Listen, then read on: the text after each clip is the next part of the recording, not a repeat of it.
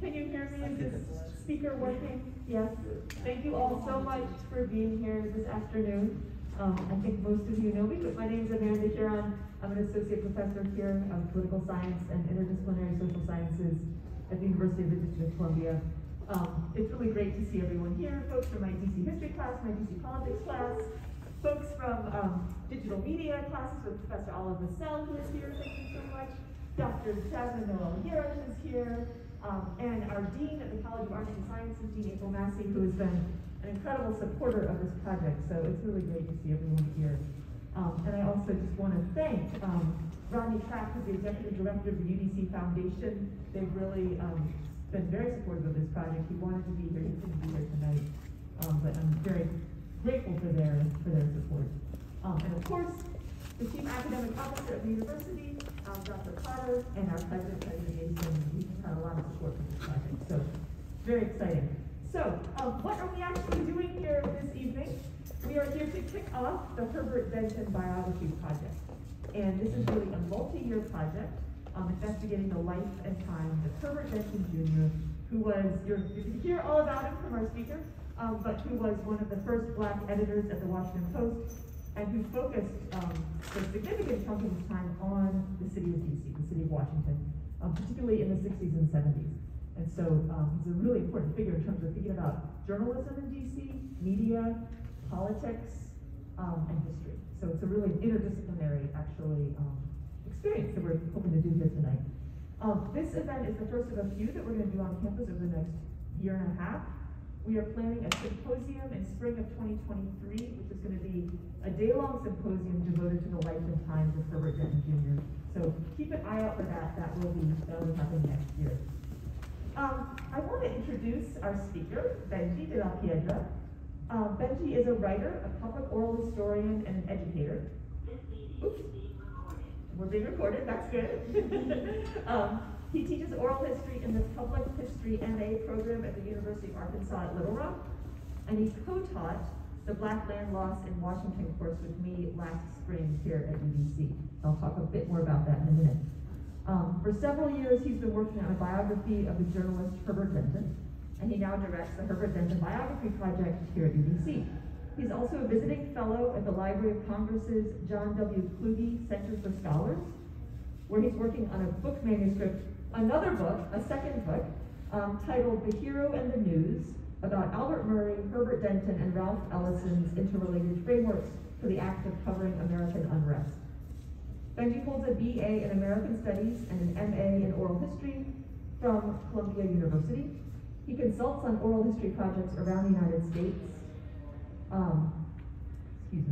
He's designed actually the DC Oral History Collaborative's training module for volunteers and grant recipients. I've received a few grants from them. I've been the beneficiary of Benji's training there.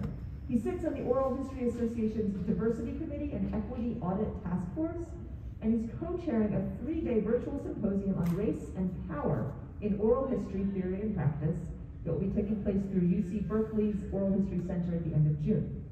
So that is who we're hearing from tonight is Benji de la Piedra. I'm very excited about that. I want to tell you a little bit about how Benji and I connected and how we brought him here to UDC. We met several years ago at the DC History Conference. It was actually hosted at UDC that year, so it was in this very building at the Student Center. We reconnected about a year and a half ago when I was launching the Black Land Loss class in Washington, and I was looking for an oral historian to help with that class. And I reached out to Benji, and he very graciously agreed to work on that class with me in the spring and work on the project. So what we were doing in that project was looking in depth at the case of 2 Black families who owned land in the Chevy Chase, DC neighborhood, whose land was taken by the city using its powers of eminent domain in order to build a park and a public, I need to stand in front of the, yes, I need to say hello to the folks on the web, sorry about that. So their land was taken by the city to build a park and a public elementary school for white children only. This was in the 1920s, when we of course had a segregated school system. And the focus of our project was really to look at, to interview the descendants of these 2 families whose land was taken, and to do oral history interviews with these families to find out what the multi-generational impacts had been of the loss of that land that they had owned and that community that they had built together in that neighborhood of DC, and then also to think through with them how could they imagine redressing this loss today? So that was really the purpose of the project. So oral history was really at the heart of that project, and Benji trained our students in how to conduct those oral histories. I also want to thank Humanities DC for funding that project, which enabled us to hire Benji. So this project generated such enthusiasm among students that we now have an official oral history student club here at UDC. If you are a member of that student club, raise your hand. All right, all right, all right. We got a few members here today. We're open to anyone interested in oral history.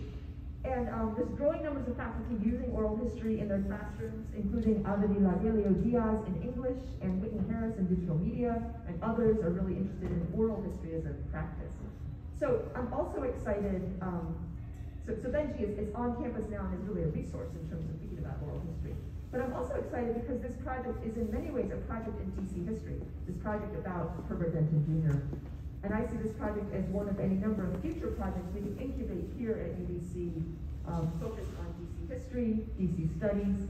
We are the public university for the city, and I think we have an important role to play in terms of serving as a center for studying the city. Finally, welcome. Finally, it's all really about connecting our students to this project and to the opportunities that arise through it. So I want to make sure to recognize two more important people here tonight. Mariana Barros-Titus, if you could stand up. She is a graduate and alumna of UDC 2021, political science major. She is now working as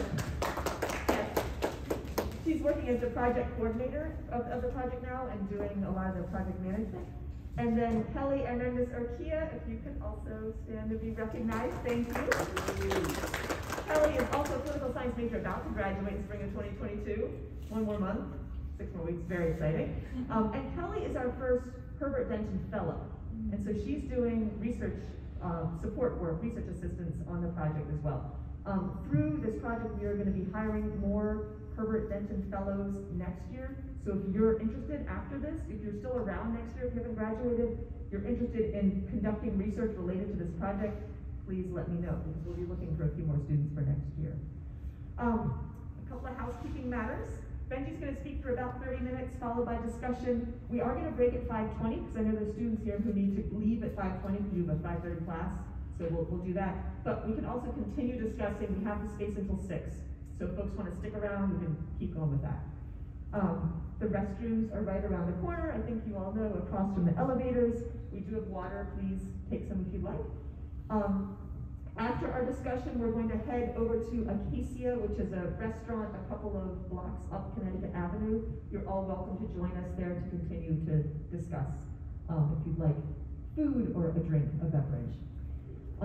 Please turn off your phone if you have one with you. Keep it on vibrate.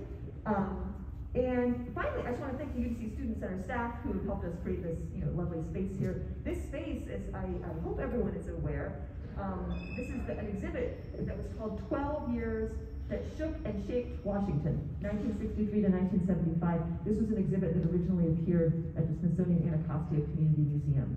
And so what you see all around you is a really rich kind of telling of DC history, and actually relates directly to the time period that Benji's going to talk about tonight in terms of Herbert Denton's work documenting the city. So please enjoy the exhibit at the end of the program. And now, without further ado, let's welcome Benji de la Piedra, director of the Herbert Denton Biography Project. Benji.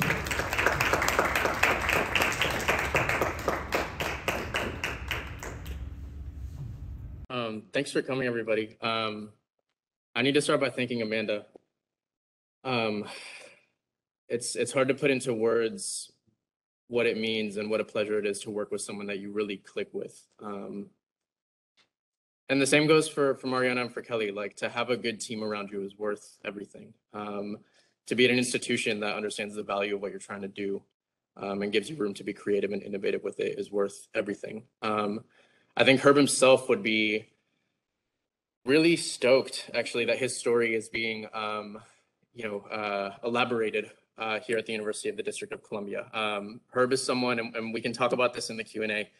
Herb is someone who, frankly, would be quite uncomfortable at the thought of a book being written about him. He was not the type of person to draw attention to himself. He wanted to be the classic journalist, writing the story, but not the story himself. But he In the words of one of his proteges, Portland Malloy, who once told me this about writing the book, I think it's true of his story being here at UDC. Herb is someone who would sacrifice himself if he knew that he could help other people say what they needed to say. And UDC is a school that, it's the district's only public institution. Herb is someone who, as we're going to talk about here today, Herb is someone who deeply believes in the values of public education, access, affordability, inclusion, trailblazing, making that way, and excellence. And so it's really a gift to be here and to be able to kick things off, with apologies to the folks on the WebEx for having to wear a mask. It is what it is. It's better that we be safe than sorry. Before I get into it, I always have to acknowledge whenever I talk about Herb in a public setting that it's a special occasion. Herb is someone who is very near and dear to me, even though I never knew him. Because when I was graduating from high school, I went to the international school to WIS just down the street. When I was graduating from high school, I received the Herbert Denton Memorial Scholarship, which was established shortly after Herb died in 1989. And that scholarship changed my life. I had no idea who Herbert Denton was. Back then, we did still get the newspaper at my house, so I knew what the Washington Post was for sure. But I didn't know, who any of these people on the selection committee were. I didn't really understand the world that Herbert Denton was coming from and the world that he had helped to change in the newspaper. And so to be able to dive into that by way of this biographical work, which is entirely made possible because of the generosity of Donald E. Graham, former publisher of the Post, who funds the Herbert Denton Scholarship out of his own personal money. Don was also a dear friend of Herb Denton's. They were college classmates and served in the same unit in Vietnam. They were very close. And so I'm really excited that Don's on the webinar here. I can't see you, Don, but really excited that you're here. Hope I make you proud. And there's also a few other people here that are worth mentioning. A couple of Herb's elementary school classmates. They weren't classmates, but friends, Henry Jones and Ed Moore. Herb's sister, Jackie Denton Alton, and Herb's niece, Kim Alton Calhoun, are all on the WebEx with us. So again, hoping we can make this kind of a warm affair. I'm going to try to not be so boring by reading from a piece of paper, but I figured it would be better to do that than to just kind of range all over the place, especially because the goal is to write a book. The goal is to write a biography of Herbert Denton and what he meant to journalism and to the city and frankly to the world, not just even the country, to the world, because he got into some foreign reporting too. So just to give y'all a sense of where this chapter fits in. So I'm going to be reading from the education chapter. And for a long time, for as long as I've been doing this biography work, the question of how do I structure it has been one of the main ones. Is it birth to death? Is it more topical? How do I deal with the fact that there are a lot of things I'll never really be able to find out about Herb? How does one deal with oral sources incorporated with documentary and archival sources, paper-based sources? And I've basically settled on this table of contents. And in fact, having the assignment to give this talk today actually helped me settle on it. And so just really briefly, the idea is that chapter 1, which I'm calling character, will be just a general overview of who Herbert Denton was as a person. He's someone who left very deep impressions on people who didn't even know him for that long. Even though he was someone who, like I said before, did not really want to be the subject of the story, he was kind of an unforgettable guy to a lot of people. And people got very different impressions of him. And so the character chapter will kind of range through some of those impressions. It might just be a series of extracts of just quotes of just different people, giving a brief mention of Herb and a description, just to show the multiplicity of Herbs that there are in people's memories. Secondly, education, and basically chapters 2 through 8 will be sequentially structured according to Herb's advancement through the Washington Post. So his career at the Post, he's a summer intern in 1966. He goes into the Army for 2 years, he comes back, and then his full-time career starts in August of 1968. And that's where we'll pick up, that's where we start the chapter on education. And so the education chapter is his work as an education reporter, 68 till the summer of 1970.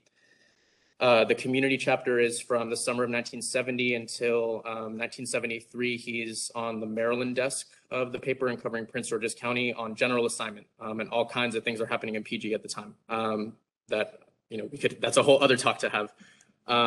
Chapter 4, Dissent, is very interesting because as one of the biggest stories that Herb is covering in Prince George's, which is the fight over so-called busing, and I call it so-called busing because really it's a fight over desegregation, and the buses become this kind of false issue, kind of a manufactured issue.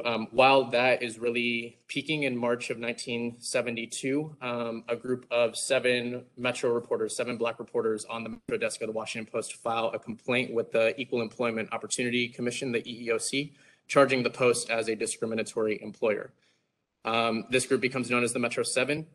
Herb Denton was the 8th member of what would have been the Metro 8 until the night before they filed. And the reasons why he decided not to go along with it are many, and they are complicated. They have to do with political kinds of commitments. They have to do with personal stuff.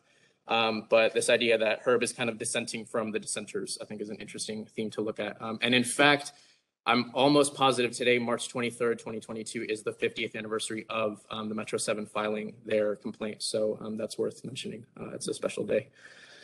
Chapter 5, leadership, will pick up when Herb becomes an editor first on the Maryland desk in 1974, and then he becomes the city editor in 1976. So in both of those positions, he's like the full supervisor of a staff of reporters. And when he becomes the Maryland editor, that's the first time that a Black journalist, any journalist of color, is put in a full supervisory role of a staff on the newspaper. There had been Black assistant editors and copy editors, but no one had been editor of a section yet at the time before Herb was made the Maryland editor. So that, of course, is historic. And then for him to be the city editor, you know, in the summer of '76, I mean, that's the peak of Chocolate City era. What Herb does over the next 4 years as city editor, district editor of the paper, is really revolutionize and improve and deepen the coverage of local life in DC, which very often is to say Black life in DC. So his work as a leader is really important. He cultivates a whole generation of reporters, many of whom still work prominently in journalism today in DC and in many other places. Chapter 6, I'm calling obscurity because it picks up with Herb moving to the national desk of the Post, which is the most prestigious of the desks. That's another kind of dynamic here in Herb's reporting is he really is like a Metro local guy. And Metro, you know, what used to be called the City Life page, then the Metro page, now it's called the local page. I don't know about the Post now, actually, but back in the Ben Bradley era, Ben Bradley, of course, being the famous executive editor of the paper the whole time that Herb is working there, Metro was like last among equals. It actually had the biggest staff, but it was the one that Bradley cared about the least. It was kind of the least sexy of the staffs, frankly, in Bradley's book. And so Herb fits into this kind of alternative tradition within the Post that really cares about local coverage. But when he goes to the national desk, you know, that's an important step in his career. It's definitely a move towards eventually being in upper management. And he starts on the national desk in the summer of 1980. And a few months after that, Ronald Reagan gets elected president. And I'm almost positive that Herb was the only Black, only non-white journalist on the national staff at that time. And it's when one looks at the reporting that he's doing at that time, a lot of it is seems to be done in the spirit of, well, if I don't report on how Black America feels about this era, no one else is going to. And so it ends up being this really interesting chronicle of how in the early 80s, the way forward from desegregation from this kind of previous era, which I'll talk about in the education chapter, is not quite as clear. And so for now, I'm calling it obscurity. Lack of clarity is not quite as punchy. It's not one word. So obscurity is the word I'm going with for now. War starts with Herb going abroad. He goes to cover Beirut and the Middle East, Lebanon and the Middle East for a year and a half in the middle of a major war, 1983, 1984. And then in 1985, he remains on the foreign desk, but he's covering Canada. And Canada is where he stays for the next 4 years until his death. And there's a lot of reasons why I call that chapter freedom. You know, there's, of course, this kind of mythic, he went to Canada and he found his freedom kind of thing. But also Canada is where he really finds the love of his life. And this is a dynamic of Herb's life that's, you know, it's something that always comes up in the interviews. Usually I don't even have to ask about it, is that Herb was in the closet and died of AIDS in 1989, kind of at the height of the AIDS epidemic, the early period of it. And so the question of Herb's, you know, lifestyle and secrets, like I say, he was someone who did not want to be the story. He was someone who, frankly, was really good at compartmentalizing himself. No one got the full Herb. People got fragments of him. And so for that reason, in each of these chapters, I'm going to be elaborating a little bit more about Herb's background and personal life. So in the education chapter, I'm going to talk about how his father was an educator in segregated Jim Crow era Black Little Rock. The community chapter will talk a little bit more about his growing up in Little Rock, kind of as a sub-thread to his PG County community reporting. For instance, the leadership chapter will kind of tie together, in addition to Herb's work as a leader in the Post, the way in which Herb as a journalist was often, I don't want to say he wasn't pitted against, but Herb was in kind of dynamics with a lot of different leaders. So today I'll talk a little bit about Julius Hobson, but like Marion Barry is elected mayor in the middle of Herb's tenure as city editor, elected mayor for the first time. Herb and Yasser Arafat, when he's in Lebanon, is a super interesting dynamic. I think they actually really like each other, and they kind of recognize each other's game. And then, the obscurity chapter is what we'll talk a bit about, some of what I know about Herb's sexuality and his private life, and how there's just certain questions that we're really never going to know the answers to.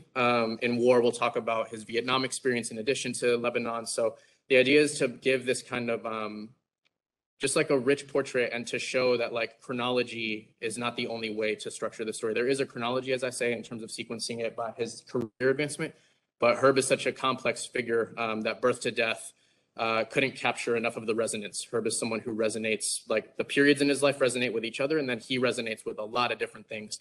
I frankly have found it impossible to have a boring conversation about Herbert Denton with anybody, because as soon as I start talking about all the places that he was in, all the different issues that he covered, like anybody can latch onto something and find something that's relatable or something worth expressing an opinion on. And so anyways, enough of that introduction. Just a very quick word about methodology, as Amanda was mentioning, Dr. Huron was mentioning. I am an oral historian. Oral history is my wheelhouse in terms of method, and so I've really benefited from the opportunity to talk to a lot of people and interview a lot of people who worked with Herb and who knew Herb in various contexts. So on the city staff, who grew up with him in Little Rock, who worked with him in Canada, and so a lot of what I'm doing is trying to weave together the oral history side of things, which is a look into Herb's personality and the context that he was reporting in, the times that he was reporting in, with the focus on his writing. Herb produced about 1,400 articles over the course of his 22 years at the Post. And so that's a big archive of articles. I do have to thank my brother, Nate Della Piedra, who worked on the project a couple years ago, and he created the paper archive. It's not worth pulling out, but there's like 200 of the articles are over there in my bag. And yeah, again, the project has really benefited from a lot of people's help and assistance. And so I think without further ado, I might as well just get into the reading and then the discussion, which is going to be the more interesting part. All right.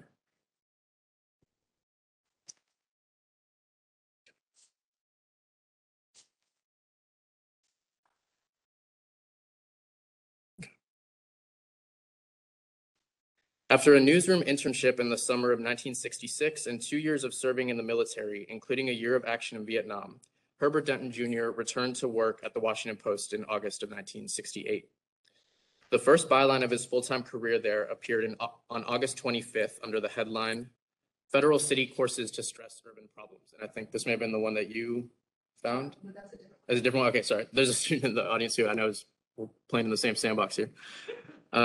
So the article provided an overview of the, quote, experimental curriculum being offered by the District of Columbia's new and only public liberal arts college, Federal City College, which was set to begin operations for the first time that fall semester and was positioning itself as an affordable and accessible option for local students to pursue a four-year degree. As many of you here know, Federal City is an ancestor of the University of the District of Columbia. In 1976, it merged with DC Teachers College and the Washington Technical Institute to form UDC. And so I think it's just, here goes Herb giving me more kismet. Like his very first article is about, essentially, proto-UDC. Describing the curriculum at Federal City, Denton wrote, quote, "Urban problems will be the predominant theme," noting such offerings in the course catalog as the city and group conflict, the revolutionary tradition, and communication, creativity and change. He explained that, quote, "In setting up the curriculum, college officials say they gave particular attention to recent protests and demonstrations by undergraduates at other colleges." The most palpable subtext here was the dramatic uprising that had occurred at the end of the previous spring semester at Columbia University, where hundreds of students had occupied academic buildings for a number of days to protest the proposed construction of a segregated school gym in neighboring Harlem, and to voice generational opposition to the Vietnam War.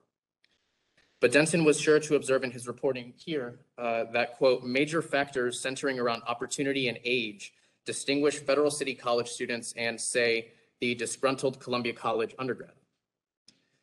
The average age of the approximately 2,250 City College students is a relatively old 24, Denton wrote. Most might have gone to college directly after high school if they could have afforded it. In a planning institute over the summer where some of the new curriculum offerings were tested out on incoming students, those students surprised the faculty by submitting a list of curriculum proposals that emphasized a desire for courses that would, quote, upgrade writing and reading skills and knowledge of basic math.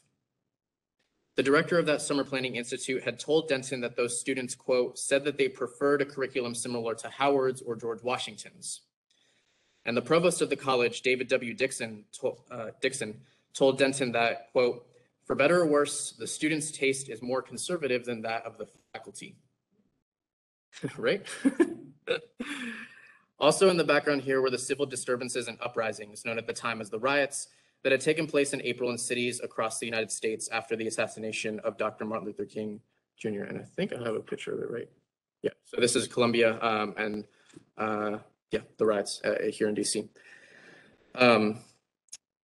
DC had experienced the nation's most explosive unrest during this period, and it is difficult to overstate the degree to which this event and its aftermath had reshaped the social and political fabric of the city that Denton was returning to after his time in the Army.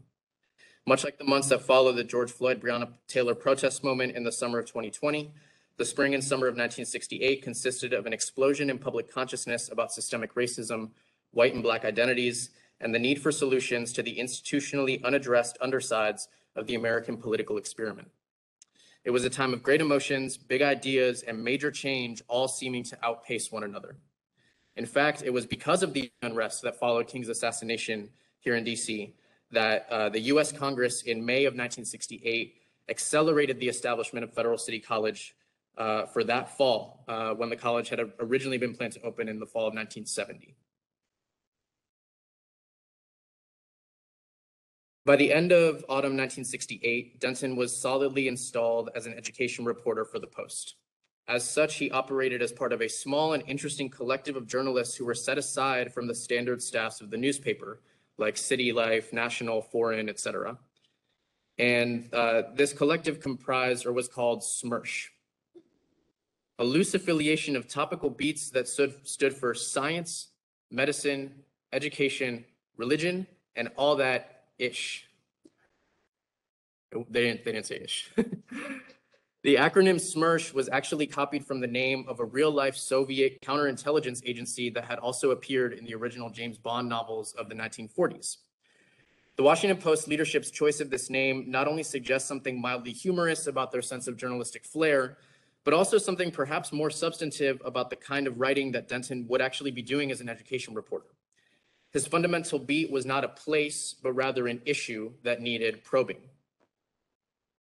As a reporter on SMERSH, Denton's assignments had him roaming from the city desk to the national desk and back.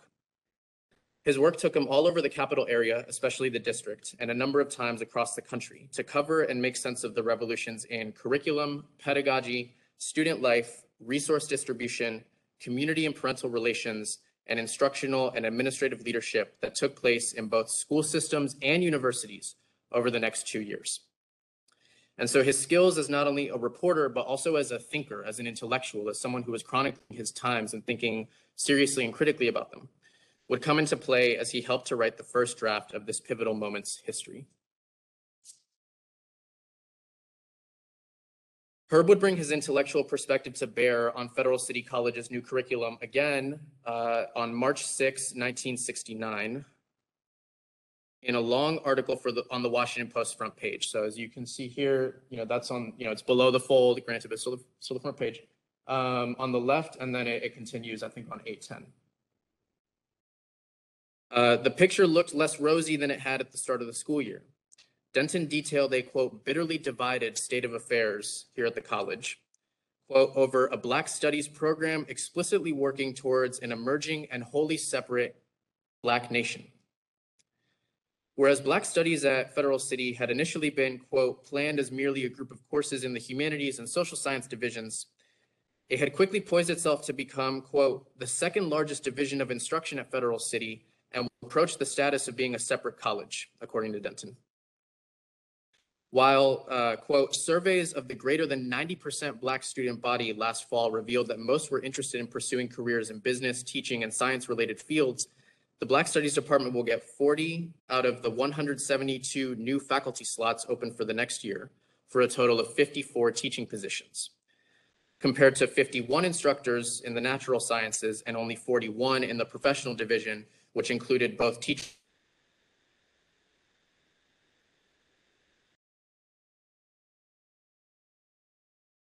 Young and politically potent activist named James or Jimmy Garrett for a comprehensive course of study that would, quote, not include not only Black history and Black English, but also Black physical education and Black mathematics.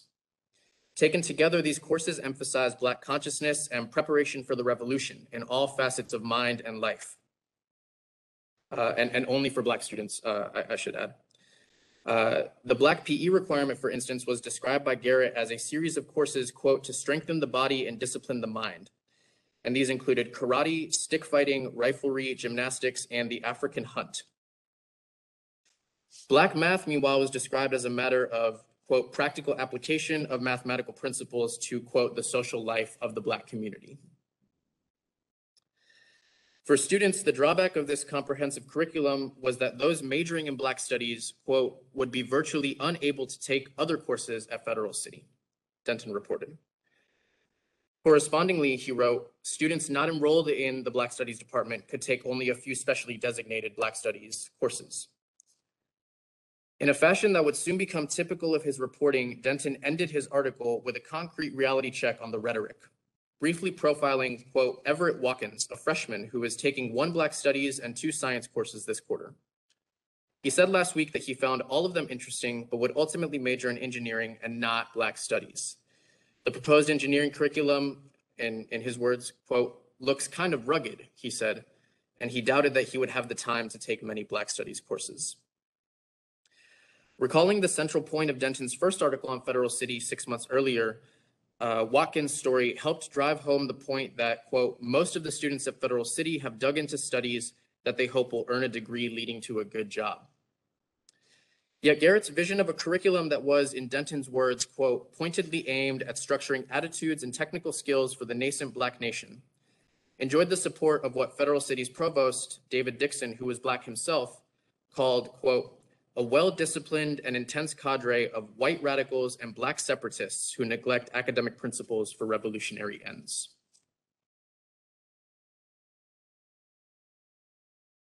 Through his reporting on Federal City College, Herb Denton was putting his finger on the pulse of one of the most important matters in 20th century American intellectual history. The founding tensions at the very core of this new interdisciplinary field of Black studies, driven by questions such as, what exactly shall we study and to what end?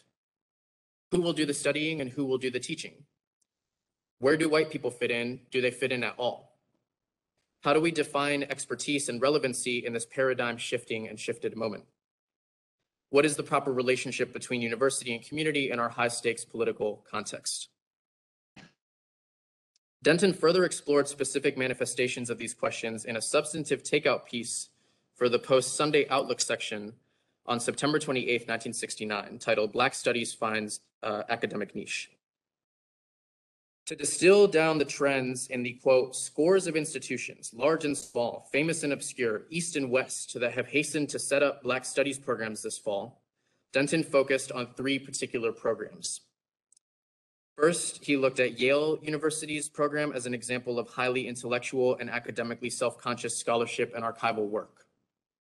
Second, he looked at Antioch College's program as an example of those where, quote, in Denton's words, separation has become the hallmark of Black studies, fomented by, quote, arguments that the curriculum is too racist to reform and that a Black student educated in the traditional way graduates useless for service to the Black community.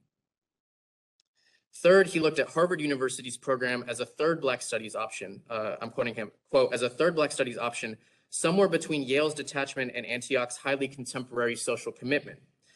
a program that, quote, envisions considering both immediate and contemporary problems, such as conducting an in-depth study of Boston's Black community, as well as other courses that extend as far back as pre-Christian days in Africa.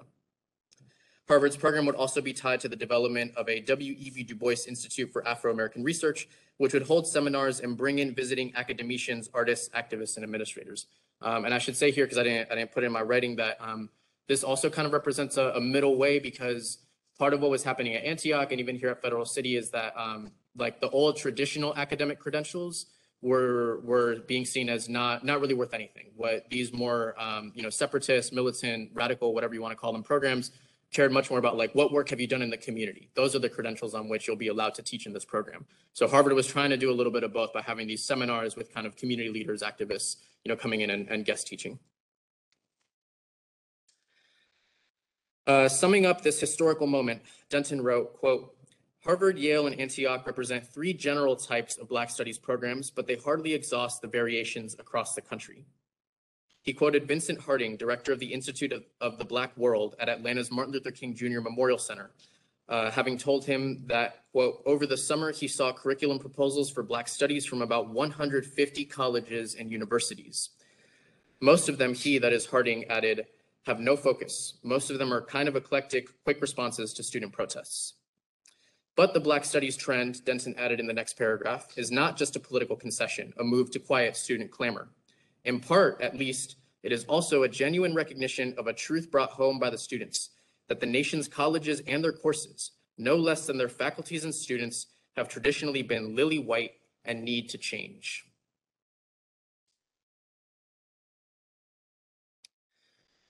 The dilemmas of Black Studies involved added layers of complexity when we were talking about Black institutions. And Denton explored these complexities in a piece that appeared on the front page of City Life, of the City Life section on Sunday, June 8th, 1969, headlined The Dilemmas of Howard U. And so the context for this is that Howard had just selected its new president, James E. Cheek. So Herb covers the, the selection of the new president first, and then he does this larger takeout piece. And this is another way in which he's kind of functioning as an intellectual. He's doing the kind of basic, straight on, just the facts reporting, and then he gets a chance to write something, for the Sunday page that's, a little bit more, of an analysis.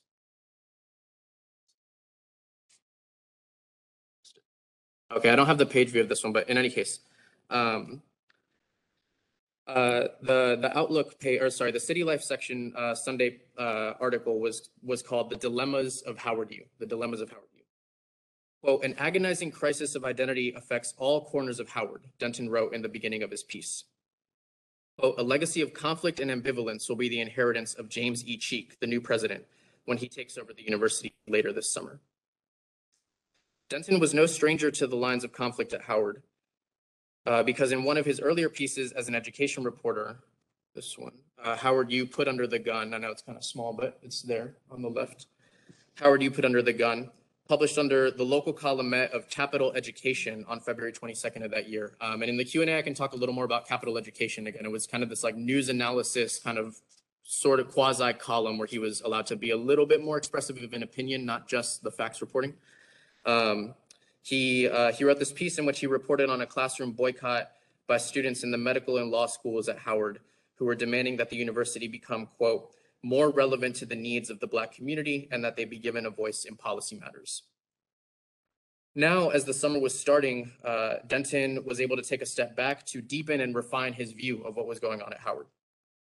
The struggle, he noted, quote, is between the pull of a widening mainstream and he put mainstream in quotes, and in another direction, a largely undefined desire to come to terms with the urban revolution, the Black revolution, and the student revolution. But while the way forward was still murky, the need for rethinking the curriculum was very much real, according to the vignettes that Denton offered of Howard students immediately following this previous statement about the mainstream versus the revolution. Denton wrote, a law student complained to a reporter earlier this spring that when he first arrived at Howard, he and his classmates were told about the law graduates who had gone on to successful practices in top-ranked New York law firms. But, the student said, he and many classmates were interested in a very different kind of practice, such as reshaping welfare rights in the slums. A music student complained that his instrument, the saxophone, was not included in instruction when he arrived because the fine arts school did not deem it a classical instrument. A student in the School of Engineering and Architecture said that a design project used in courses was for a summer cottage, but he was much more interested in learning how to lay out a daycare center. Institutionally, this dilemma of the imperatives of the mainstream versus the imperatives of the revolution took the form of what Denton called, quote, the difficulty in forging a productive alliance with the inner city. In essence, it was the old matter of classism and snobbery in elite institutions, quote, a town gown strife resembling that at other colleges, both black and white, Denton wrote. And this took the form of, quote, the distance of students from the aggrieved black slums along Georgia Avenue that border the Howard campus. What Denton referred to as, quote, the difficulty of what the students here termed, and this was in quotes, getting their black thing together, was evident not only in the physical altercations that would take place between Howard students and the so-called block boys, but also in the, quote, altogether new kind of pressure that Denton named in his article's closing paragraph. Quote, Federal City College opened last September with a strong commitment to community service and plans for massive expansion. Federal City's tuition is $75 a year compared with about $500 at Howard, and its salaries for top faculty are somewhat higher. Howard's strongly held traditions, Denton concluded, may not be a useful guide in a period when the concept of a black elite is under challenge, when predominantly white institutions are recruiting black students and faculty, and when there is new competition for the allegiance of Washington's black community.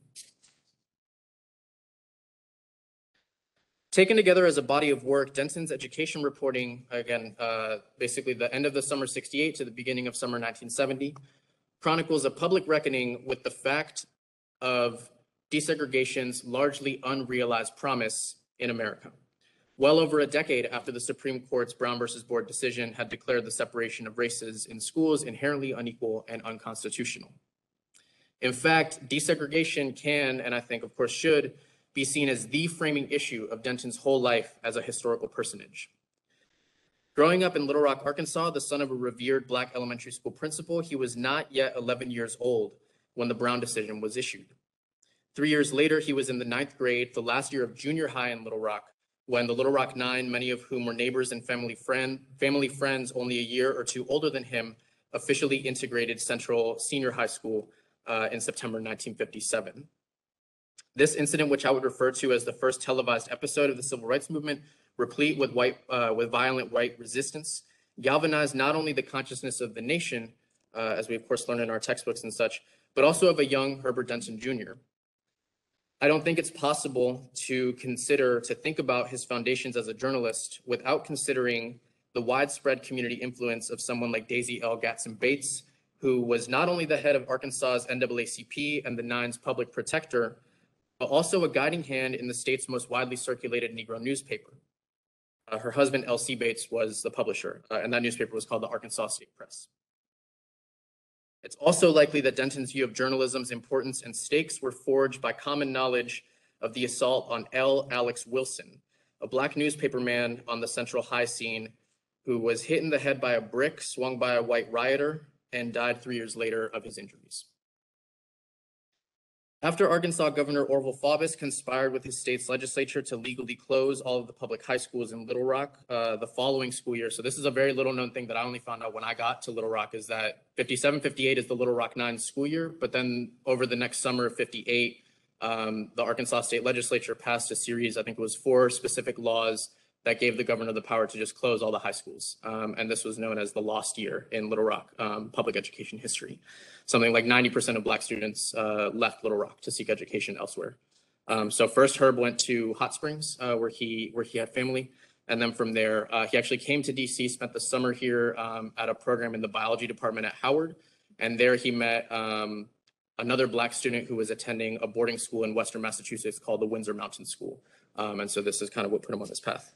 And so this is, after the Howard program, that's when Denton had his first entree into white institutions.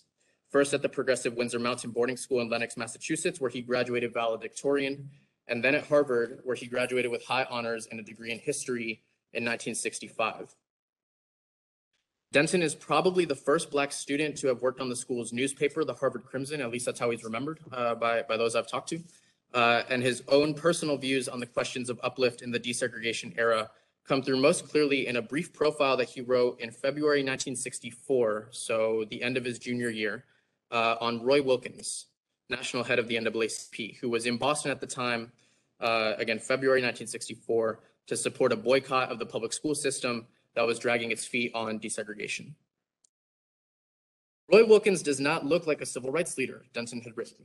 With his dark conservative suit, close-cut graying hair, and gentle manner, he seems more like a college professor or successful businessman than the leader of the nation's oldest and largest civil rights organization. Instead of the catchphrases by civil rights leaders, Wilkins is more apt to cite statistics or to recount historical anecdotes. When he demands action on civil rights, he never shouts, "We're not asking anymore, we're going to take our rights." He is more likely to speak of the tests that the problem poses for democratic institutions. Wilkins' calm and calculating manner is somewhat unnerving, Denton wrote in his concluding paragraph. But this man who has devoted 40 years to getting things done keeps his passions well below the surface. His pride is deep enough so that he does not have to swallow it when he must compromise. He is a steady and persistent man with a shrewd understanding of people. Wilkins knows the facts of political life. If his placid exterior disturbs those who believe his cause demands anger, it is indispensable when, say, a conservative legislator must be cajoled into supporting a civil rights bill. Wilkins inspires respect and profound confidence, not emotional faith. After a few hours with him, one feels certain that Wilkins and men like him will be responsible for important gains in civil rights long after the summer patriots have wearied of their slogans. Here, the younger Herbert Denton Jr. appears to be channeling and celebrating the spirit of leadership modeled by his father, Herbert Denton Sr., who, because of his own dealings with Little Rock School Board and the Jim Crow local governing bodies, was likely, I haven't actually asked Herb's family about this yet, but I would imagine that his father was likely a trusted advisor to Herbert Jr. on navigating the challenges of dealing with white power structures. So for instance, like Mr. Dent was one of the few Black leaders that, the white school board would turn to when they needed, their line on what's going on, that side of town kind of thing. So there's something there, I think, for me to continue to explore. So it was through this consciousness that Denton covered the most salient and energetic venue of post-1968 desegregation's reckoning here in DC, the city school board. Until the time of Denton's re-arrival in DC after his Army service, the members of the district's Board of Education, like every other governing and administrative body here in the district, and you here in the audience know, some of you on the WebEx might not know, all of these bodies were appointed by subcommittees in the US Congress. Following the King uprisings, Congress decided to give district residents their first measure of something like self-governance by declaring the school board open to popular election. The first election took place on November 5th, 1968, and Denton wrote his first piece on the board at the end of that month. And I just want to show very quickly and give a shout out to Mariana, our coordinator, for having helped me put this together. So let's see if this loads. As you can see from this extensive list, the school board comprises the bulk of Denton's reporting during his education period, and there are nearly a dozen different issues and storylines at play. So you can see them here. So there's community control is probably the biggest one. That's a lot of like parents of different kinds wanting to get involved in their schools, neighborhood school boards getting proposed, the role of Congress, general kind of desegregation stuff.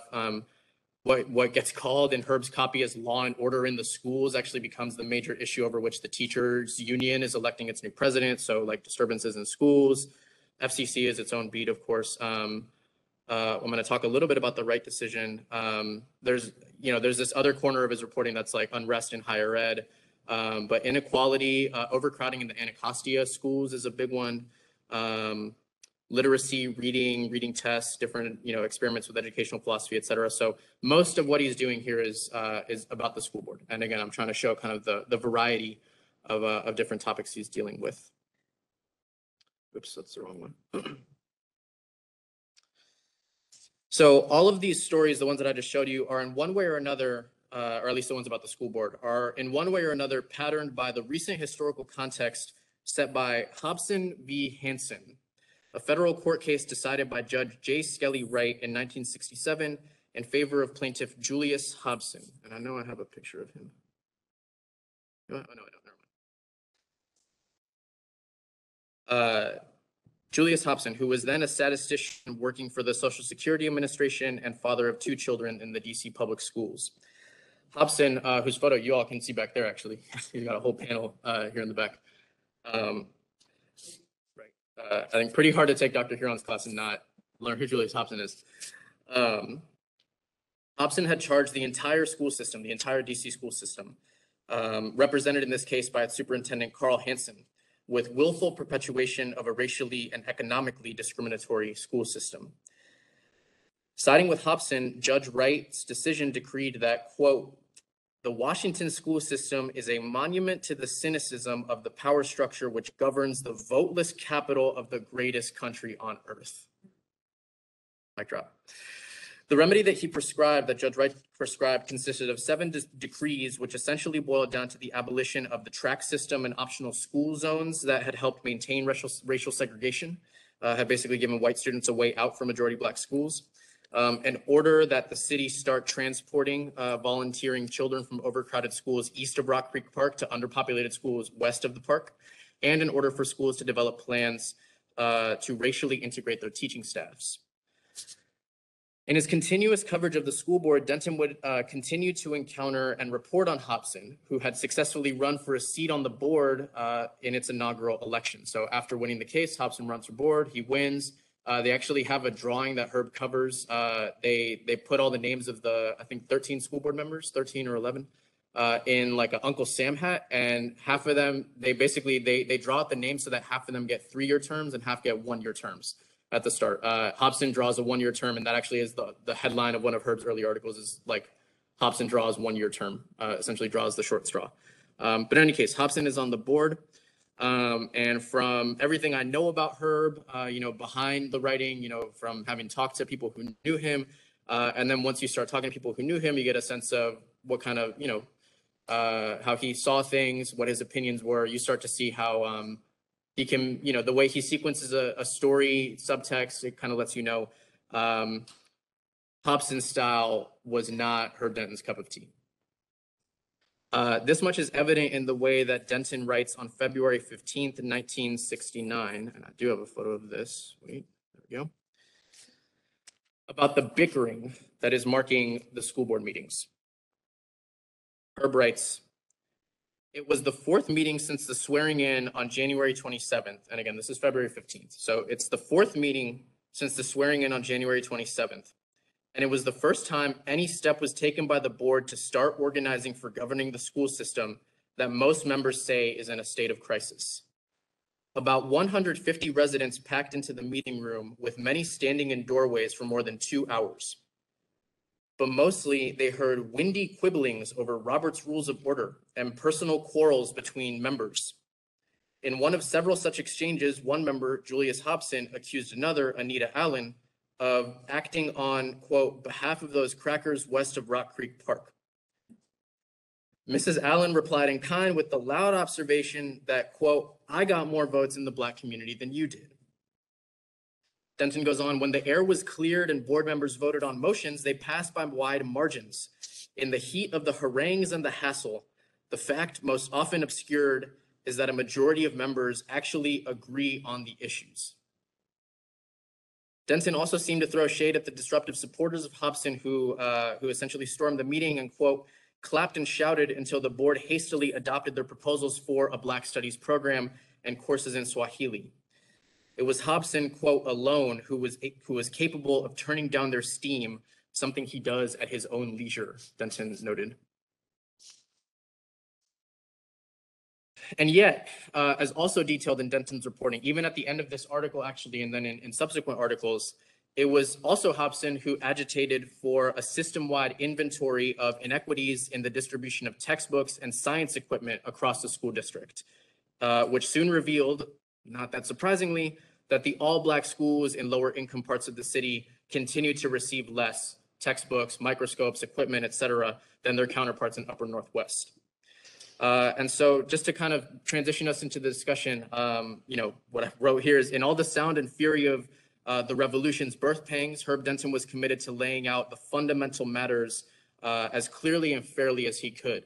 And I think this is it's a nice note to end on because there's a way in which the image of Herb that people often remember is, oh, you know, he wasn't revolutionary. He was an institutionalist. Like, he wasn't someone who liked to make waves. He didn't join the Metro Seven. Someone like Hobson, he found really, you know, counterproductive with his rhetoric. But actually, a more complicated picture emerges when you look at the reporting itself. I think you see Herb, again, he's not really ever expressing opinions. Maybe in the capital education pieces a little bit, because he has a little room to give his kind of analysis, and the way he frames the issue lets you know some of his opinion. But there was no doubt that Herb saw the value of a figure like Julius Hobson on the district scene when he was helping get things done. When he was doing the grandstanding, you could tell Herb had little patience for that. But in terms of all it, you know, what it takes to really, you know, agitate for change in the city, especially in this era of pre-home rule, you know, Herb was committed to covering that, I think, and calling it fairly. So I'll end there. I think I've talked for longer than I intended to, but hopefully we can have some discussion. Thank you.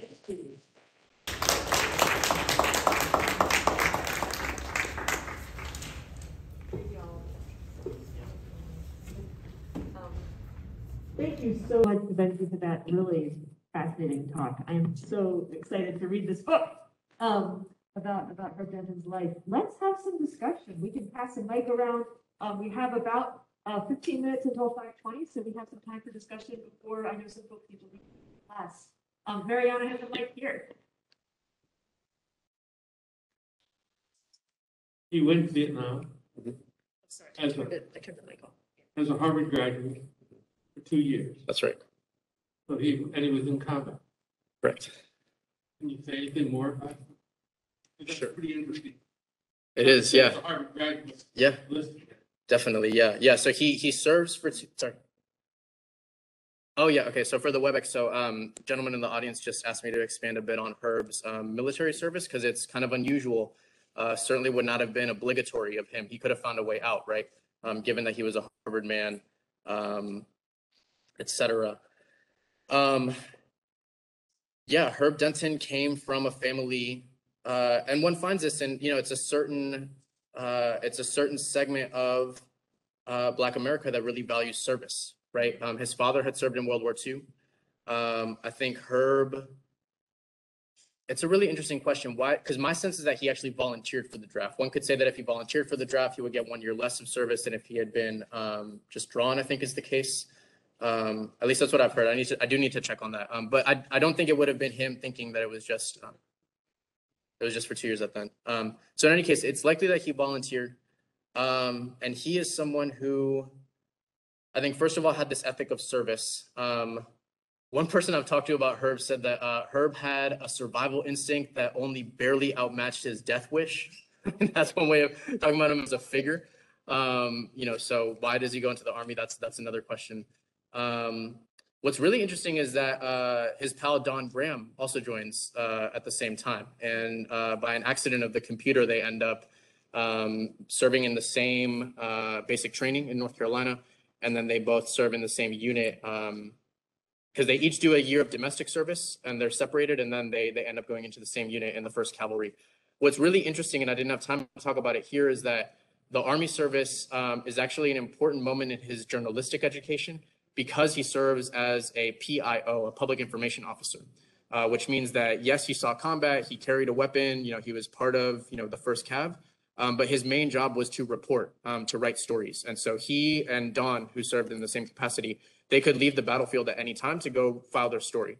And so this did a number of things for Herb. I think I want to get into this in the chapter on war when he's in the Middle East 15 years later. Like, it really literally battle hardened him. Like, it made him able to do his reporting in life or death situations when the fire was being shot, you know, when the guns were shooting.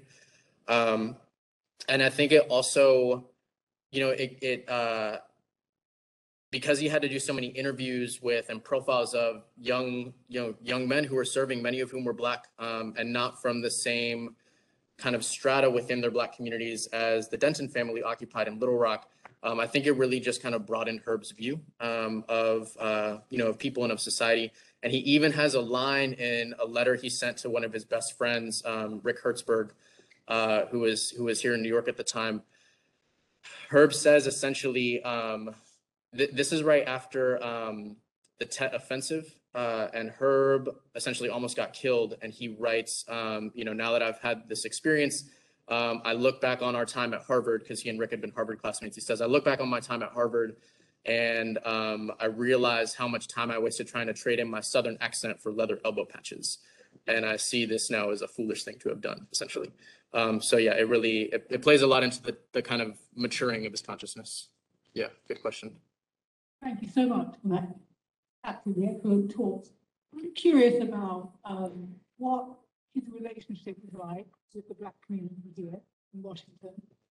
After all, he was reporting on it and he was also supervising coverage of it. Do you have any sense of what people thought of him and, you know, where he stood in terms of? Yeah, that's a great question. I mean, that's like a whole book unto itself, I think, right? And again, just different people have different impressions. So Herb lived in DuPont for most of his time here. He lived on, I believe, 17th and P. But then at some point, and I have not been able to pinpoint it down yet, I don't know if it's in the early 80s or in the mid 80s, but at some point in the 80s, he actually bought a house in Shaw. And that was something that really surprised a lot of people, especially like his white friends were like, why are you moving to Shaw? Right. And I think it's because he, especially as he got older, like, this is something that actually another one of Herb's proteges, Milton Coleman, who succeeded him as the city editor of the Post, went on to become deputy managing editor of the paper. Coleman, who is himself Black and from Milwaukee, and was just a little bit younger than Herb. Coleman had been a student activist at the University of Wisconsin-Milwaukee at the time that Herb is covering what's going on at Howard and all this stuff in the late 60s. Coleman said to me, like, you know, essentially all Black reporters at the Post in their own way had to go through their Black thing. And that for me is certainly one way of thinking about how to structure a whole chapter, you know, a whole thread of Herb's life is like, how did that relationship evolve over time? Because Herb, again, you know, one way that people remember him is like, he wasn't a joiner. You know, he didn't join with the Metro 7. Like there was a way in which people could interpret him as being, you know, disconnected, let's say. But I really wouldn't think that that's a fair assessment, because I think by way of his work as a journalist, I think that's what kept him connecting with the community. I wish I could be a little more specific, but I'm gonna have to go back and really like look at my notes and start writing that piece. So thank you for the question. So my question is actually about the chapter you didn't. I want to ask about the freedom. Mhm. And the reason I want to ask that is to cite another Black figure who's really important in the history of Black journalism, and that's Mary Ann Shadd Cary. So Mary Ann Shadd Cary, whose house is here in DC as well, she went to Canada as an abolitionist journalist and became the first Black woman journalist in the Northern Hemisphere in Canada back before the Civil War started. So I was wondering, do you see in the stories, him having any connection to that history of Black journalism? Were there figures in that history that he spoke to? And how would you kind of think about that long legacy of Black journalists going to Canada and that question of that long Black liberation struggle? Wow. Well, thank you first for for teaching me something, because I didn't know who Miss Cary was until just now. So I'm gonna have to look her up. So Herb going to Canada, it's really interesting because the figure that I think he may have had in mind, whose footsteps he was following in, is a man whose name was Mifflin Wister Gibbs, M.W. Gibbs, who Herb's elementary school in Little Rock was named after Mr. Gibbs. Gibbs was born, where was he born? I forget. I know he has a lot of deep ties in Philadelphia, but I don't think he was born there. Oh, interesting. Okay, cool. In any case, so Gibbs became, what I do know is that before the Civil War, I think, I'm gonna have to look him up, but in any case, at some point in the mid 19th century, he founds the first Black newspaper on the Pacific coast in California. And I think it's during the Gold Rush. And from there, he ends up going up to Canada.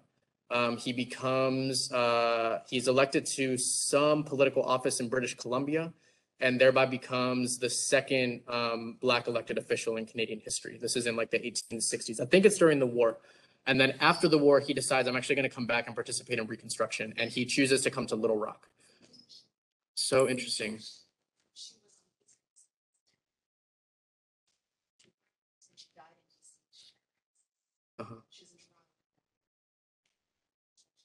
Yeah. So I think there's something about Gibbs, you know, Little Rock is the kind of place where like when the school is named after somebody, especially in Black Little Rock, like the kids are going to know who that person was.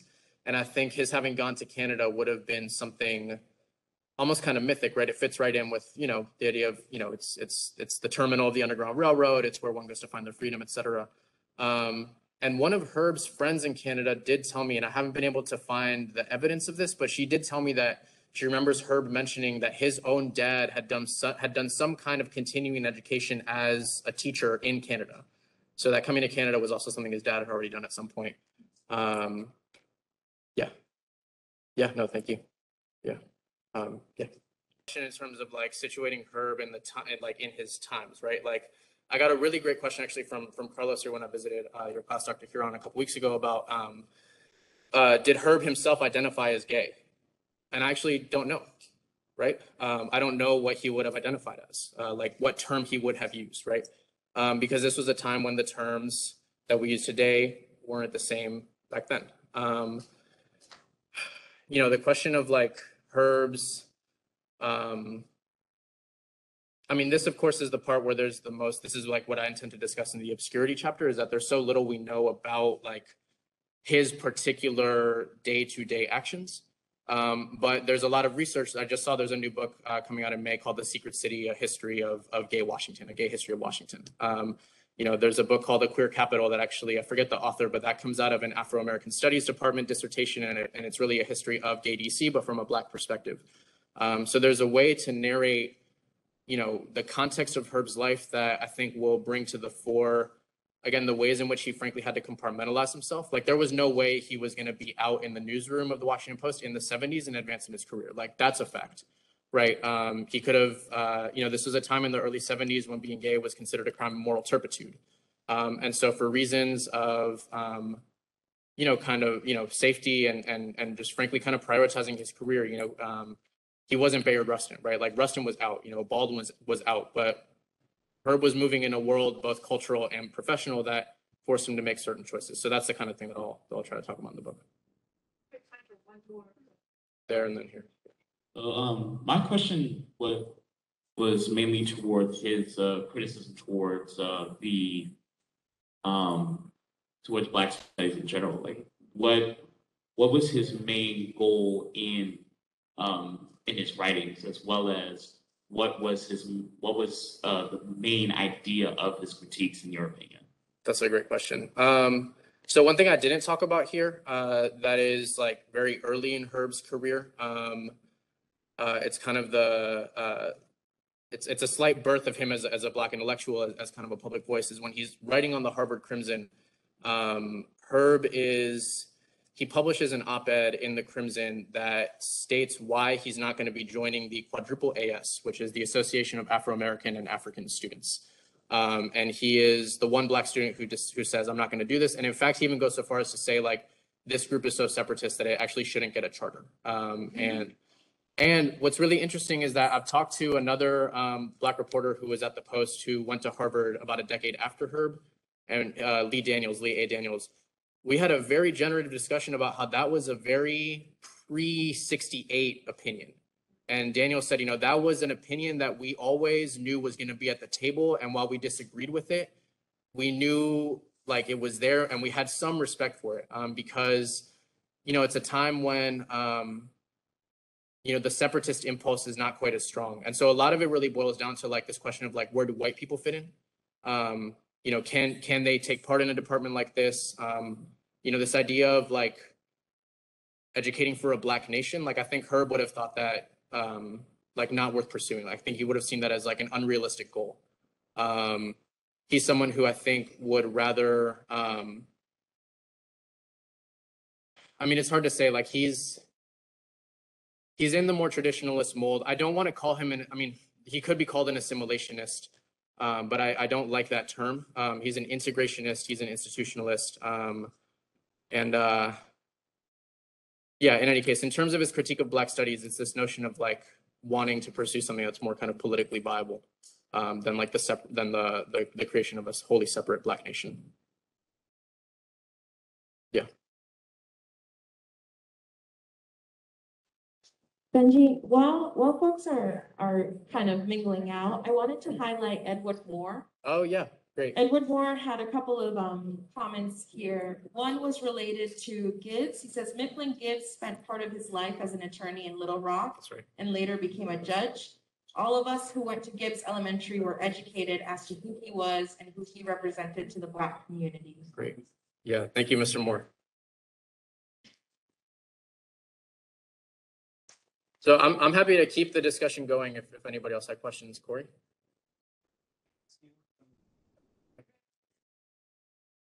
Okay, I'm looking at this newspaper article, and you kind of describe this kind of contentious debate amongst school board representatives, kind of at the kind of nexus of PC home rule. And I'm wondering if you can kind of speak on what you think some of Herb's reporting might look like now, where we have some similar contention kind of around the country as it relates to school boards and Right. the teaching of Yes. in schools. Yeah, man, that's so good, Corey. Thank you. Yeah, what would Herb think about today? How would he report it? I mean, I think first, you know, I have to preface this by saying what he would write in his reporting might not be the whole picture of what he might tell you in a conversation, right? Because as the journalist, we know he's a lot of the opinions I know he held from his friends that he might, trade like over beers or something, wasn't what was going into the reporting itself. One analog I can think of is when he's covering the issue of, and I'm putting this in quotes, busing in Prince George's County. Herb is he's always very attentive to frame it as a school desegregation issue that involves the use of buses, right? And it's not like the buses themselves that are the problem. And in fact, there are times when he's like, actually, like fewer white kids are taking buses right now, but the parents are more mad, right? Like, what's up with that? It's really about school desegregation. And so the analog to that, of course, that I see is the way in which like so-called CRT has been taken to stand for like anything that has to do with Black perspectives, the Black experience, Black history. So I think if he were covering a moment like now, I think the way he would, part of what's tough about Herb's position is that in some ways, it's like he has to conform to some of the dominant media frames that are overall kind of governing the way that a paper like the Post is covering something like these school board meetings that are happening now. And I think that within those constraints, I do think he would work hard to make sure that the issue does not become CRT as such. Like CRT is not the issue. The issue is white parents who don't want their kids wanting to learn this, Black history. And so while it might take a few more words in the copy, I think he would always like try to do that. The question of the way it gets headlined is a little bit out of his hands because that's the editor's job. And that's why it's important that he's a city editor when he is. But that's the first thing that comes to mind. And then the other thing is, like I need to spend more time with the articles that he wrote to have a better answer for this. But the question of community control and parental involvement in school boards, in the schools that their kids themselves are going to, like one thing he writes about is a school that allows parents to just kind of come in whenever they want and volunteer in the classrooms. And I think he writes about this in two different schools. And in one school, the teachers feel their domain is being invaded, but at the other school, it actually works out really well. And there's like good collaboration between the parents and the teachers. So the question of like parental involvement, community control in schools is certainly an evergreen one that I think you're helping me to kind of think back to. Thank you. Any other questions? Yeah. On the topic of CR, Mhm. I mean, he was advocating looking at the issue. Sorry, he advocated for looking at an issue from all sides and education and putting things in context. Mhm. And so his reporting, would have reflected all of that, Mhm. not just the contention or Right. one side or the other side, the Black side or the Yeah. side of the foolish parents, what have you. Yeah, no, that's a good point. It reminds me that one of the oh yeah, sorry. What's your name? Danielle. Danielle. So okay, yeah. Sorry, the masks. So Danielle asked, kind of made the point that if Herb were covering an issue like, so-called CRT in the schools today, he would kind of cover it from all sides. He would try to give it, the most kind of fleshed out reporting he could.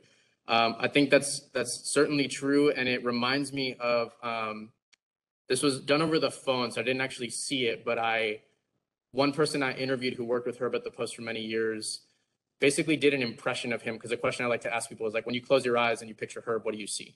And you get really good answers to that, right? So he said, oh, well, you know, there actually used to be someone here at the paper, I'm not going to say who, but he used to do really good impressions of about half the staff. He had about half the staff nailed down. This is a big staff. There's a lot of people at the Post. So clearly this guy could, you know, this person could do a lot of impressions. And the person I was talking to said that the person who did the impression said that he had Herb pinned down to a T from, it sounds like, his editing years. Herb would kind of lean back in his chair, you know, take a long drag from his cigarette, because this was the smoking days in the Post newsroom. And he would go, what we need is a piece on whatever it is. So he was always thinking about like, what's like that extra, what piece of the story don't we have yet, right? What we need is a long takeout piece on this part, right? So whether it's a profile of a certain parent or of a student, you know, or whatever that missing, you know, what the paper has yet to cover, that's part of the puzzle here. He was always, you know, trying to get that in there, certainly as an editor, at least. Yeah. And there's a question here too. Okay, I have a question from Erica Wright. Okay. Who asks, what will be the focus of the next lectures on her? Great question. We got to start planning it. I need to look at the Prince George's stuff, and I think that makes a lot of sense, you know, given the situation here at UDC. So that might be the next thing. It's the next chapter. So that would be good. You know, he covers Prince George's from the summer of 1970 until January, February of 1973, and then he covers the Maryland delegation on Capitol Hill in the Senate and the Congress until August of 73, and then he becomes an assistant Maryland editor, and then shortly after that becomes Maryland editor. In that period, Watergate is happening, and so he's also part of the all hands on deck coverage of the Watergate hearings that is done by the Washington Post Metro staff, not the national staff, because this is part of the Metro history. Is like, if it had been up to, if Woodward and Bernstein had been national reporters, they never would have gotten the permission to follow up on the Watergate story. It was because the Metro staff was kind of enterprising and wanted to keep covering it. So by the time they got to the hearings, Leonard Downey writes about this in his memoir, All About the Story. National tried to take it over, and Downey, who was the Metro editor, said, like, no way. We've been covering this story from the beginning. We're covering the hearings. And so Herb had a little bit of a hand in that coverage as well. That was in the summer of 73. So, you know, we're coming up, you know, this is, you know, like I said, today is actually the 50th anniversary of the Metro 7 filing their complaint. So that's an important date. It's also the 50th anniversary of the Watergate break-in. So something, you know, maybe more about just kind of the Post history and where Herb fits into it institutionally, but also the PG stuff I got to look at soon. And then, you know, I'll take suggestions, and this is a good time maybe to plug, you know, it's going to be in a year and a half, but it'll be here before we know it. In September of 2023, we're planning to do, as like a culminating event for this iteration of the project here at UDC, a Herbert Denton Symposium, which I'm hoping will be multi-day. We'll convene panels of both scholars and people that knew Herb and worked at the Post to talk about, you know, these different topics, you know, maybe one panel per chapter, you know, whatever it is. Because like, I would love to talk, like you told me, like George Derek Musgrove has done a project on Black Studies at Federal City College. He just hasn't published it yet. You know, so if my biography is really going to be as comprehensive as I would like for it to be, I need to talk to these scholars who have already been doing a lot more work than I have on the full context that Herb was reporting in. Like, there's no way that his, you know, I don't mean to put him down, but his few articles on Federal City tell the whole story of this era in the institution in the city. So Herb gives like this really interesting way to cut across and kind of link many different contexts, but then to bring in scholars and other witnesses, participants who can kind of flesh out each of those contexts. That's what we're trying to do in the symposium, at least in a year and a half. So, you know, look out for that. And then, yeah. Yeah, quick question. Yeah. I mean, what was my question? So, I mean, how has his writing sort of like maybe inspired you as a person? And how can, you know, maybe other people can get involved, you know, in this writing, maybe, you know, in the university, or maybe, you know, sort of outside, they can, you know, begin to know more about all his accomplishments, and, you know, how do you make time to, you know, to do all, you know, to do all those things? So. Yeah, no, thanks. I really appreciate that question. I mean, I'm very blessed, like I say, in that, like, I'm being funded to do this work by Don Graham, who, you know, who's running the money through UDC here. Like, he understands the value of, you know, pursuing Herb's story, pursuing this history, but also as an old newspaper man, like, I benefit so much from Don's understanding of the time that it takes to, like, really cook a big story, you know, to get all the reporting done, to draft it, to rewrite it, et cetera. And so, I started working on this. I really started working on this in 2015, but really was like that was like the very first I did. But 2016 was when I first went to Little Rock, when I first met people that grew up with Herb. I started talking to Washington Post people the following year. So this journey has really been, I'm 29 now. I started doing this when I was 23. So this whole journey has been like a major agent of my own growing up process and becoming a writer process. And that's actually part of what I'm trying to tell in the second book, The Hero in the News, which I'm also writing kind of simultaneously, which is more of like a meditation on how Herb and then these other two Black American writers who I think about all the time, Albert Murray and Ralph Ellison, like how they, just interact in my, through my consciousness in a way that helps me make sense of the times we're living in. So I kind of had this moment in the summer of 2020 when I was just like writing all the time, like, if Ralph and Al and Herb could all talk to each other, like, here's what they would be saying, and not to give too long of an answer, but Murray has a book called The Hero and the Blues, which those who are in Dr. Huron's DC politics class, heard me talk a bit about this when I visited.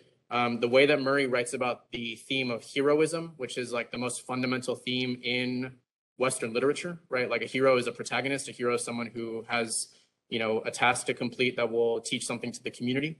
That has played a big role in terms of my thinking about like what kind of story about Herb am I trying to tell and why. Like I need to be teaching somebody something through the story. And so that wasn't an adequate answer to your question, but it's only because it's such a critical question you've just asked that I need to go home now and write a little bit more about it. Thank you. Yeah. Hello. Okay.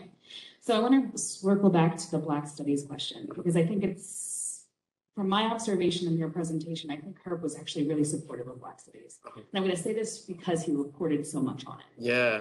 And as a journalist, when we think about this time, and the emergence in what we would call the second Reconstruction moment, like at the end of that in 1968, we have to think about the structure of Black Studies. I was really fascinated that he wrote about the different forms of Black Studies by looking at 3 colleges on the East, considering that Black Studies actually emerges in the University of California system. So just to give everybody an update on this, the University of California, Santa Barbara creates the first Black Studies program after a multi-day takeover of North Hall on campus. And the reason I know this is because my PhD is from UCSB, the graduate degree in Black Studies. Other people argue that the first Black Studies program was at University of San Francisco, or San Francisco State University. Yeah. So those are the 2 institutions. Now, the reasons why these students were arguing from them is because they came from the Great Migration, they came from the South. And the history is its long connection to HBCUs. So Black Studies as an actual discipline grows out of this question of desegregation. What does it mean to support students of color at predominantly white institutions, but public predominantly white institutions? So I wonder, when you think about his relationship and just reporting on this, is that because you want to give this larger structural kind of conversation, how can we pull in that conversation into the story in any way that might be helpful for us to understand him as doing much more nuanced work around the question of Black Studies, which I still think is really important today? Yeah, well, we should talk, and you should come talk at the symposium. Yeah, no, I mean, that's awesome. Like, I had not thought about the geographic, limitation of what he picked. I think you're totally right, of course. Like because I think this is an interesting question, because he's on the SMERSH collective and he's not like just on the city desk. I think he does have some latitude in terms of picking, he doesn't just get to go anywhere, but I think, he might have a little more room to propose stories, to pitch stories, right? And so clearly he sees the development of Black Studies as a very important story, right? That's worth continuing to cover. And I think, I often say this about Albert Murray, but the more I've been writing this chapter, I think about it with regards to Herb in terms of his coverage of Black Studies. There's a pretty shallow, at a glance way of reading Murray that leads one to say Murray was not for the revolution.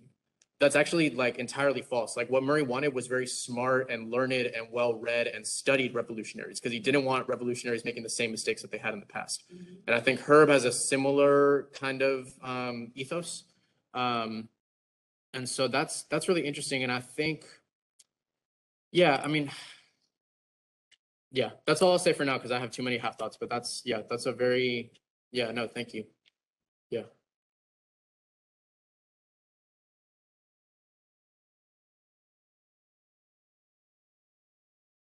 So I'll ask another question. I was wondering if you have been able to access any information on what the previous students at Benji City College were writing at the time to kind of look at, you know, how that compared with what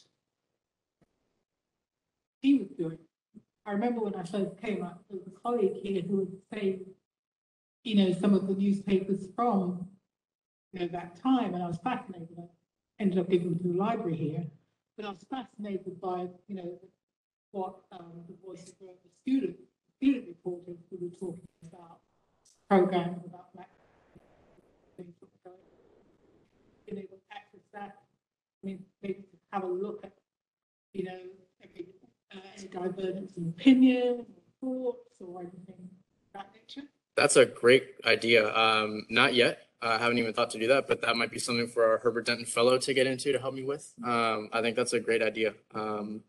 Yeah, that's like that's a general kind of topic I'm interested in across Herb Denton's various contexts. You know, growing up in Little Rock, coming here to DC, eventually going to the Middle East, Canada.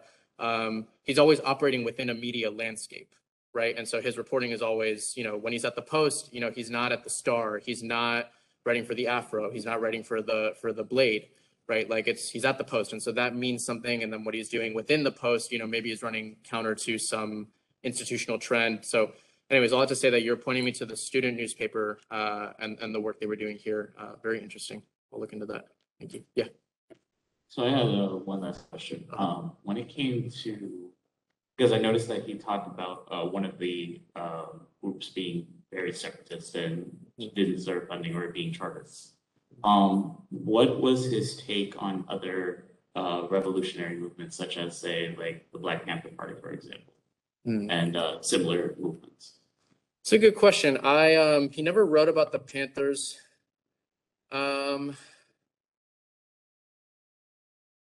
My guess is that his privately held view was like more conservative.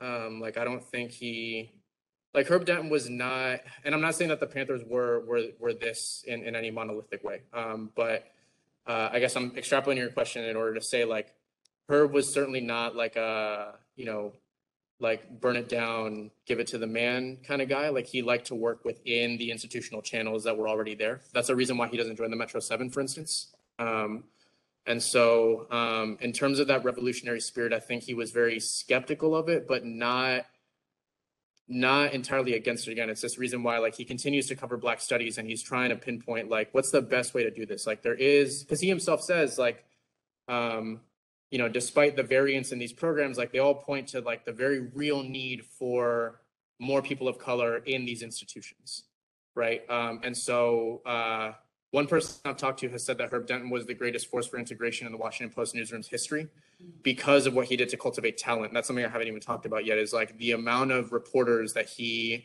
hired and mentored, many of whom were Black, but not all of whom were Black, actually, many of whom were not Black, and what he did to cultivate reporters, again, Black and white, who were able to get the story right when it came to covering Black DC, for instance, right? And so I think that's kind of where he ultimately comes down, maybe as, you know, if you want to talk about like these fault lines, ultimately he's someone who's like working within the system.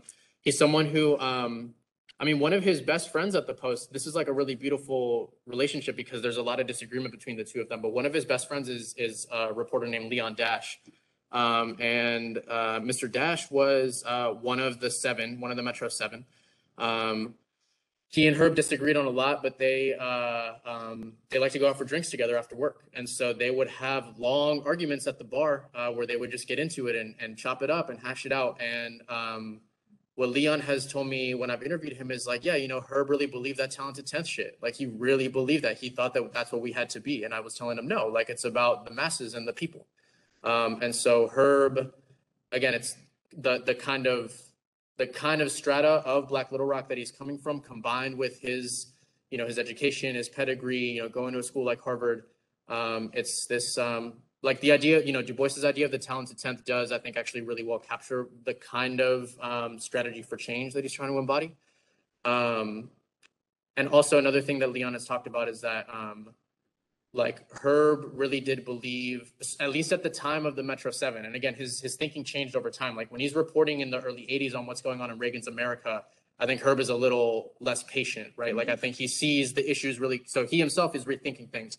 But at least in the early 70s, when they were going through the Metro 7, you know, when they were trying to decide what to do,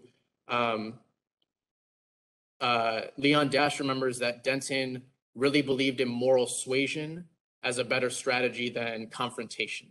So like that's another way to kind of position Herb in this larger field of like strategies for change or uplift, moral suasion rather than direct confrontation. And one thing that another person, another member of the 7 remembers about Herb in these long meetings when there were still 8 of them and they were trying to figure out what to do, Denton kept saying, I don't want to go to court. I don't want to go to court. I'm not going to court. And so there are reasons for that. I think part of it was he didn't want the spotlight on him. I think he also didn't want to get drawn into a long, you know, again, kind of legal battle. Before he dropped off from the 8, so it became the 7, there had been some negotiations with the Post leadership. And Herb was basically saying, look, let's keep negotiating. We can handle this in-house. But the 7 said, no, like we got to take this to the courts. And so that's where he dropped off.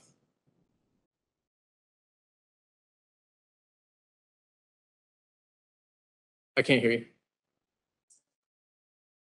Oh yeah, thank you. Yes, thank you so much. So yeah, I meant to say this. So the school that Herb went to, the boarding school he attended in Western Mass, was a progressive school. It later became known as like the private school, you know, within this kind of elite or elite just general Massachusetts boarding school world. Like it was the one that had, it's like where Harry Belafonte sent his kids. It was the school that had kind of the most kind of progressive credentials. The mantra, like the personal slogan of the headmaster at the time that Herb was a student there, and it was so kind of ubiquitous that students had it printed on T-shirts, like it was in the air, was adjust, comma, don't conform. Adjust, don't conform. And I really think that's like a bumper sticker for Herb's strategy for like how to, you know, how he operated within the Post. Just how he kind of operated in his general life, like navigating, you know, a city that itself was going through kind of these birth pangs of desegregation, integration. Because we talked about this the other night, Marianne and I, like Herb was also somebody who really did value difference. He really did like people who were different.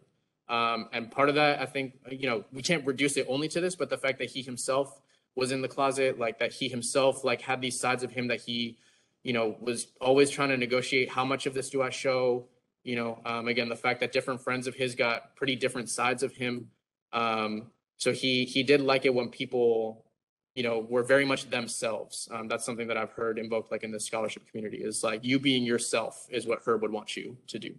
And to be excellent. It's like those two things together. It's like you be yourself and you be the best at what you are, what you do, who you are. Like those two things kind of come together. Yeah, thank you for reminding me of that.